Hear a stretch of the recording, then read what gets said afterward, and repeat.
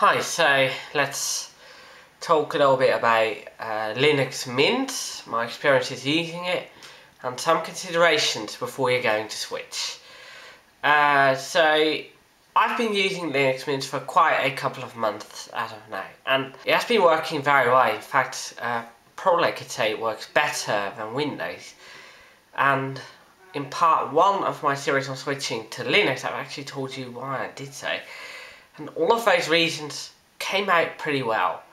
And I'm actually going to show you right now. So just to show how quick and efficient Linux Mint is compared to Windows, the easiest way is probably just a little startup comparison. How long does it take for a computer to start up? So I'm going to do that with Linux Mint first. There we go, starting up.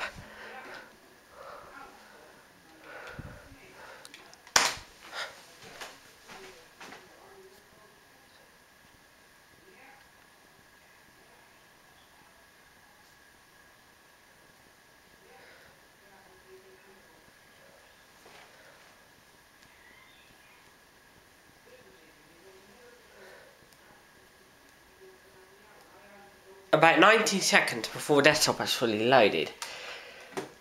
And now I can actually go ahead and go into the system management, and you can see right there the CPU cores are very loosely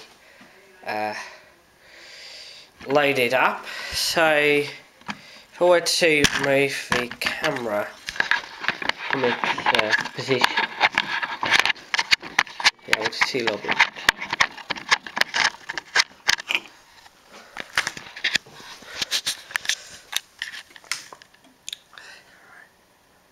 Right there, we get into the focal distance. It's just a very low idle load, like 3, 1, 2 and nothing.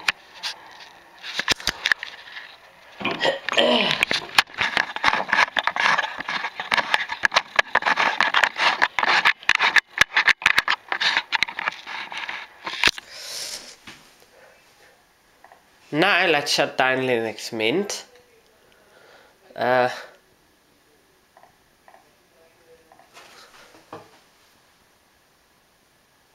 4 seconds and the computer is completely shut down. That's how few programs have to be closed before the computer can shut down properly. Now I'm going to do the exact same thing with Windows. Of course the computer is turned off completely before the test, as you can see now.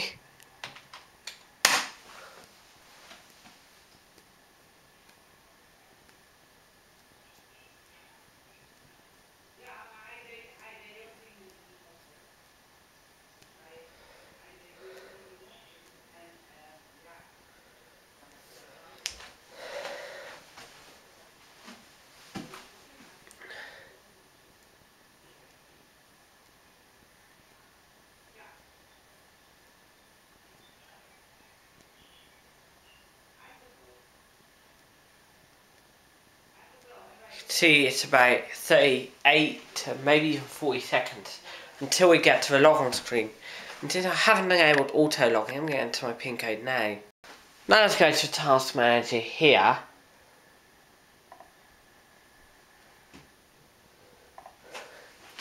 Into Performance, and the CPU is actually sort of lowering its use from the startup, but apparently it's still very high even an old state, although some processes for the startup are still going on well after the computer started up. But with that out of the way, we go to about 22% at the lowest point, and that's only a value, that's not constant.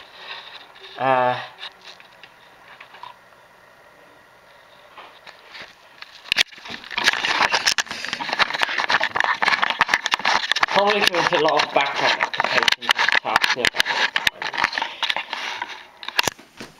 Well, that includes things like antivirus and also the very core programs of the operating system. Now let's shut Windows down.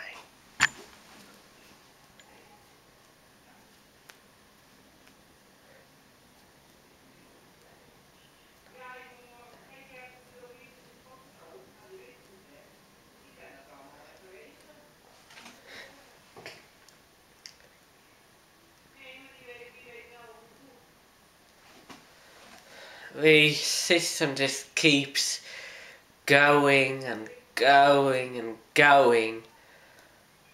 It's been about 30 or 40 seconds, I can't even count as I speak. And sometimes, this time would actually, it's about 45, would actually increase due to those annoying automatic updates. They always, or almost always, require a system reset. Because Linux has a more efficient and also a live kernel, as it's called, that means programs are simply shutting down, starting back up very quickly, so it doesn't require a full system reset to update everything. The only thing that does require a full system reset to update is the kernel. So obviously the operating system has started up much more quickly, is so much more efficient, but it also directly saves a lot of time and money in terms of energy use, of course, that is. And another thing that is really interesting about Linux Mint is how quick programs start up. In Windows, I might have to click on a program icon multiple times in the hope it starts up, only to find out the program has started multiple times. In Linux, it's just one click and it's on. And again, that's due to the way Linux applications are built. They'll be like a tank, they'll never truly fail. I've had some programs close down on me, but a single application crash can almost never, I truly mean never, take down the entire system with it.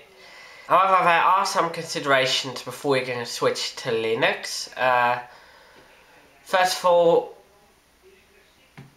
if you have any kind of Windows applications, and this is very obvious, that don't have a Linux version, Linux is not going to fly for you, obviously, unless you're going to use virtualization. And virtualizing a Windows system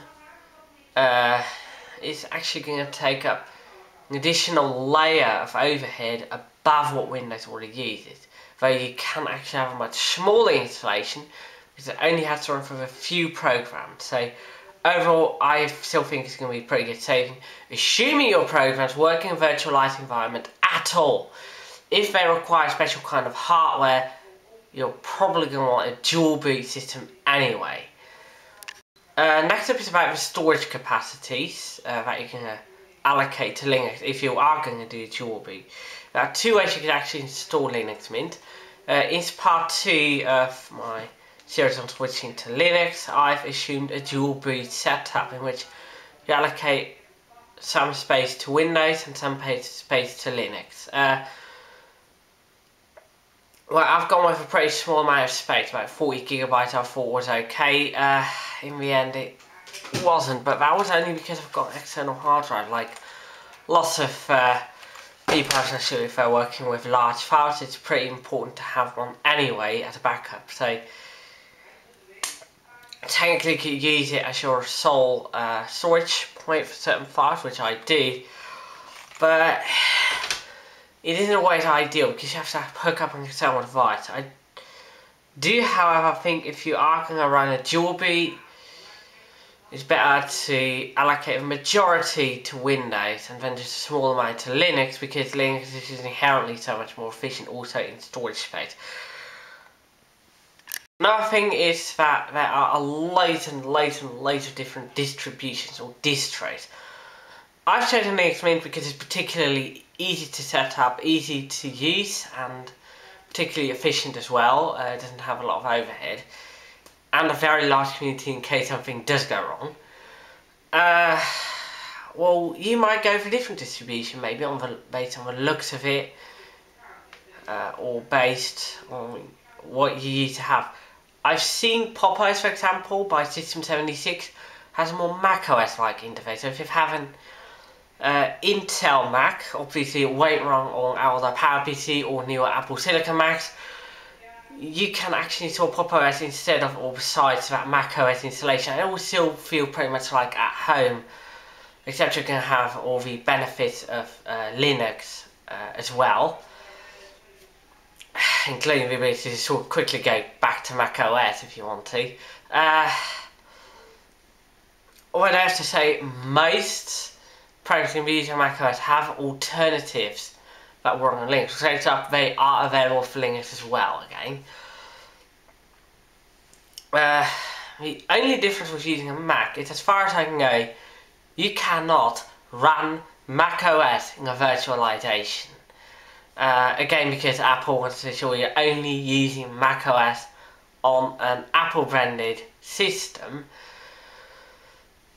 They will make sure that your hardware original, and if you're on virtualization, of course, that's not the case. You're using VMware as its hardware.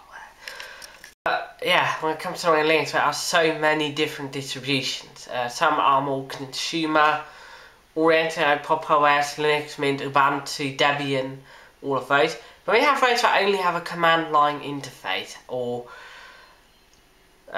only the ability to be run remotely.